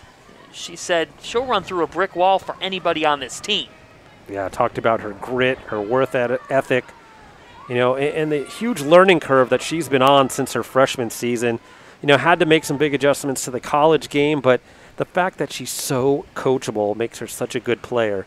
She gave up the ball a lot as a freshman, but now has an understanding how to be a more effective playmaker. They don't need to rely on her as a goal scorer. In high school, she was known for all this scoring stuff, but as a center mid for UConn, they want her more as a distributor and keeping possession and then being smart defensively, getting back. And she's done all that in spades this year. And, it was proven, obviously, she's first team All Big East this year as just a sophomore. But now again, Butler threatening with yet another corner kick. And this will be their 6th of the match. A free kick here. Or free kick, excuse me. For Abigail Isger. Basically a short corner. It is. Isger, dangerous spot. Palacios got a hand to it, and there it is for Butler. A dagger of sorts for the Bulldogs with 14 and a half left off that scramble. We'll see who it was. And that could be the final nail in the UConn coffin here today. We will wait to see who exactly it was. It looks like, let's take a look.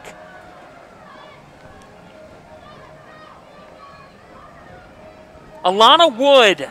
Alana Wood becoming the 15th different Butler player to score a goal this season. Yeah, Wood with the final touch for glory there.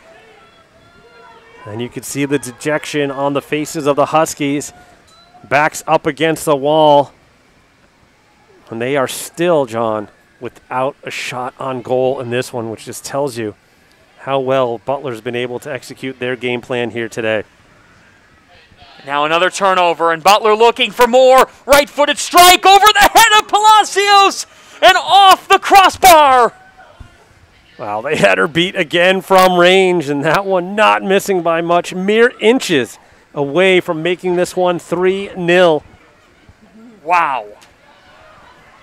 This has been a textbook performance by these Butler Bulldogs. And you could just see why they average almost over 3.5 goals per game. Second highest scoring offense in the country, on display again against one of the best defensive teams in the country. And they have found creative and different ways to score here this afternoon. And UConn needing to dig deep here and come up with some attacking plays down the stretch.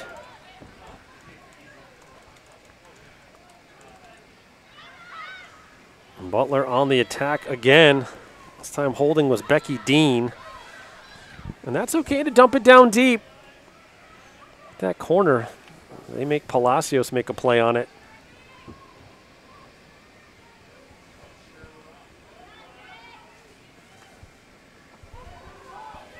Capadona up the left side, and the Huskies find some sort of response. This one across the end line for a Rodriguez goal kick. Now UConn making a change. They will bring back in Jada Bedoya. Back on now for Butler come Julia Leonard and Morgan Kloosterman. Checking out for the Bulldogs will be Peyton Black and also Maddie Farnsworth.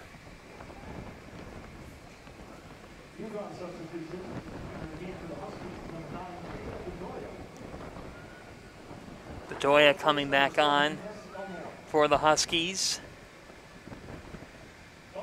Just have not been able to find that moment with Mazzo or Evillard. They've had Conti make runs at it, but that moment where there's been clear space, and I'll tell you, Mike, you have got to give a ton of credit to just the freshman Caitlin O'Malley at that center back position, but this is a Butler team that just plays with three in the back. And when you talk to coaches across this league, Margaret Rodriguez even said it, she was amazed at how free Butler played offensively, but I think it says that much about the fact they could play that free knowing what kind of players they have in the back. Yeah, when you have the confidence in your back line, you know you could take maybe a couple more chances, which could lead to more chances for brilliance on the attacking end. But they've just been so solid defensively as well as they've been good offensively. I mean, yes, we talk about how many goals they've scored, 36. Wow, it's amazing. They've only given up 6 on the season. Oh, what a shot! And a goal!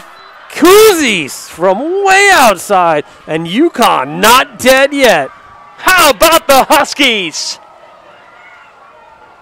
Margaret Rodriguez has said that Melina Koozies is a big-time difference maker. She's got UConn back in it.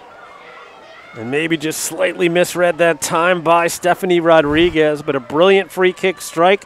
Koozies' first goal of the season comes in the 79th minute of play, so just 3 minutes after the goal from Wood, and all of a sudden this game takes on a completely different tone.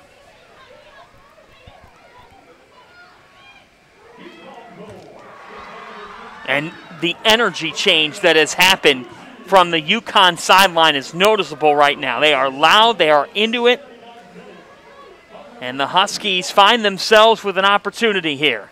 Bodies flying all over the field here, and now if you're UConn, you just got to be a little bit careful. I know they're going to be trying to bring up numbers, try to create those attacking plays up front. Well, could put them prone to be countered by Butler, and we know how many players are able to finish with authority for the Bulldogs. They'll bring back in Savage, and just like we thought, right around that 10-minute mark. So now Savage, first team All-Big East, 9 goals on the season. Back out there to cause some problems for the UConn back line. 10 minutes left in regulation. Butler scoring the first 2, in total control for much of this game, but Connecticut, the strike from distance from Melina Kuzis, and some life here, an opportunity still to get it back. Capadona to Conti. Jada Conti. And now you start to see this combination. Mazzo, Capadonna, Conti as well, working it across the field, side to side, through the midfield. That's the piece that's been missing for large portions of this game today for UConn. Again, Butler playing the slow sub game, as they're going to bring in Justina Gaynor. Well, the official aware, he's trying to get them to speed it up, and wouldn't be surprised down the stretch to see him start stopping the clock as well on some of these dead ball situations.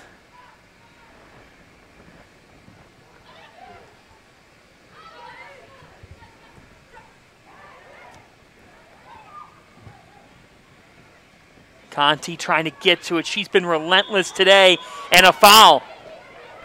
And a free kick for the Huskies with 8:40 left. UConn setting things up quickly. Melina Kuzis fresh off the goal just moments ago with another opportunity here. The Huskies looking for some Big East magic. This is a perfectly placed ball, now just outside the box. Harnett banged away by Soderstrom. Yeah, good closeout by Soderstrom. Didn't want to give Harnett a free cross into the box. Another service headed right into the arms of Rodriguez off of the head of Conti. Conti, though, with her back to the goal, able to flick it on over the defender and keep it on frame. Heads up save that time by Randy Palacios. Or excuse me, by Rodriguez.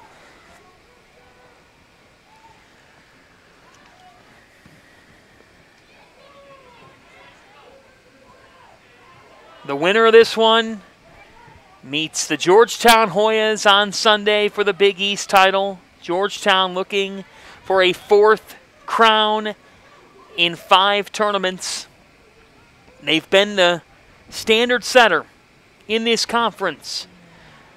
What Dave Nolan's built, truly special. These two teams both believe they can be a fitting challenger. Butler trying to get themselves a rematch of the 2018 championship match. A 1-0 affair with the Hoyas coming out on top in D.C. But Connecticut, in their return to the Big East, looking to show that they are back and ready for this stage and trying to get a rematch they greatly would love with Georgetown. To do it, they've got a lot of work to do here with 6.5 left. Down a goal, and in hopes of some real magic. Evillard back out there now for the Huskies. Alana Wood rejoins the fun for Butler.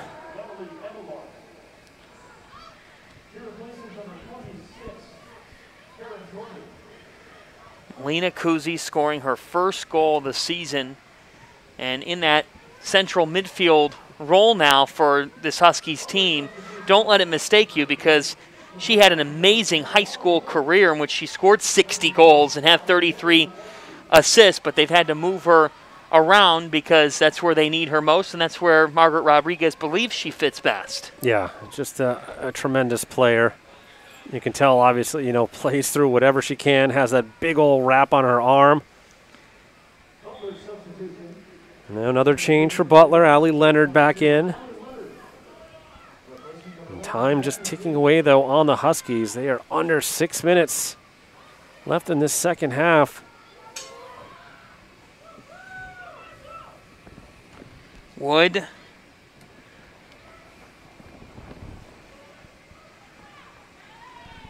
Savage does well there to knock it off of Harnett.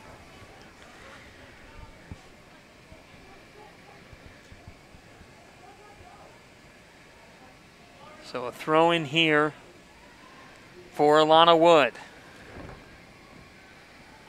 And nobody there, so here comes Palacios, here comes the Huskies, less than 5 to go. What's your approach here? The known is they got to score, but any thoughts? Yeah, I think they got to continue to work it through Mazzo, let them kind of distribute, try to get Conti or Evillard running wide and get behind the defense. So on the goal kick, UConn making another change, though. They're going to get Kesselmore back in. So, again, another target up front for them to hit. But if they could find a way to get some good distribution through the midfield and not just try to bomb it from the back line, could create some more dangerous type of chances. Then obviously just be wary of the Butler counter. This one flared. And see, that's what I'm talking about there. The long bomb from the defense. It's going to give Rodriguez a chance to take a couple more seconds off the clock. Need to connect and keep that possession, because every time you give it away, Butler's probably going to be able to take off 20 to 30 seconds. And you just don't have the luxury of any kind of time here with under 4 to go.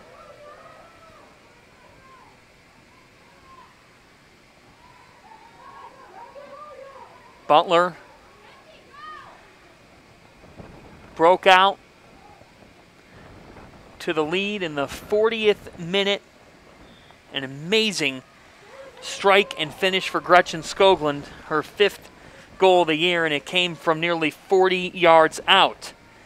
And in this second half, it's been controlled by the Bulldogs.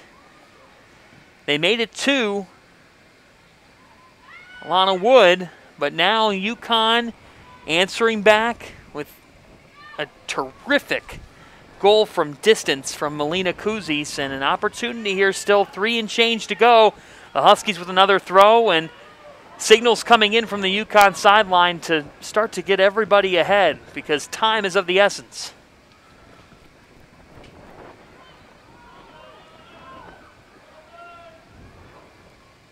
Anja Savic really heads up play there to knock it off the UConn player and get another throw. Keep those precious seconds ticking off the clock.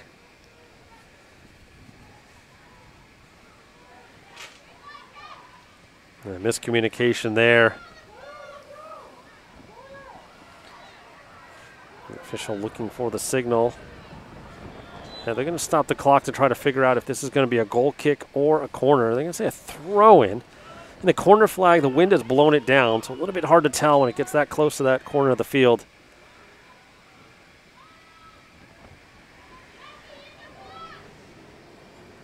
And really almost everyone up for UConn outside of Julia Petrillo.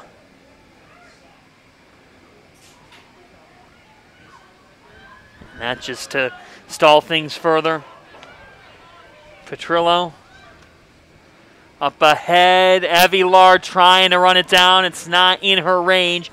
Less than 2 to go here from Chappie. Now this is interesting. They're stopping the clock immediately.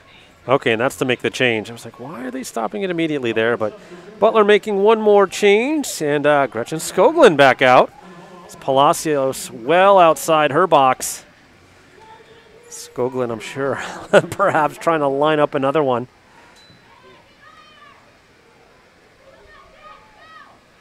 Evillard trying to get to it, not going to happen, and now Butler will look to corner the Huskies in, or perhaps put that exclamation point on this semifinal. 100 ticks left in regulation. Evillard with the right foot. The Huskies just looking to find perhaps a mistake, an error, anything that they could capitalize on as the official motions for a Connecticut throw. 1:20 left in regulation. The Huskies in their return to the Big East tournament looking for a magical moment, and that nearly led to at least a shot opportunity This one sent away as we reach the final minute.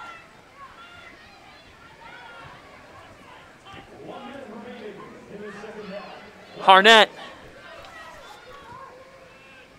Zaccanini. Now a run from out wide. And a service that does no harm. And Butler could really take this one down to, I don't know, maybe about 20 seconds or so. It's going to be very difficult at this point for UConn to generate anything. Butler needs just one more touch to get it above midfield if they can. And there it is. That is it. 20 seconds left. Connecticut, gritty, finding a 79th minute goal from Alina Kuzis. Final seconds ticking down. For the third time in 4 seasons, the Butler Bulldogs will play in the Big East Women's Soccer Championship game. Yeah, just a tremendous team effort by the Bulldogs here this afternoon and into the evening in Providence. And they have earned themselves a date with Georgetown on Sunday as they advance to the final game. Just outstanding play. And, you know, for UConn, I felt like they just maybe waited a little bit too long to find that urgency. It took the goal from Kuzis. That really took them into another gear. But by that point, it was almost too little, too late. And Butler just an overall great game as they were able to really control the pace of this one. The two powers of the Big East over these recent years will once again meet for the championship. And while Georgetown has been the queen of this conference, Butler looks and feels poised to try to pull it off. Mike Mancuso, great to be with you for this one. Yeah, same here. And here's that excellent goal from Skoglund. That made it 1-0. Butler would get another one later on in the second half. The final touch is coming in was Wood. And then Kuzis. A chance for UConn that went in as well. For our producer, Kevin Brownth, and our great crew, and Mike Mancuso, my partner, this is John Fanta saying good night from Providence. Join us Sunday, 11 a.m. Eastern Time on FS1, Butler and Georgetown for the Big East Women's Soccer title. Good night, everybody. If your money is working toward the same goals, why keep it in different places? SoFi is a one-stop shop for your finances, designed to work better together. Spend with SoFi and get cashback rewards that automatically go toward your goals, like investing in stocks, ETFs, and crypto. That's better together. Or pay down your SoFi debt sooner. That's better together. And that's how SoFi is helping millions get their money right.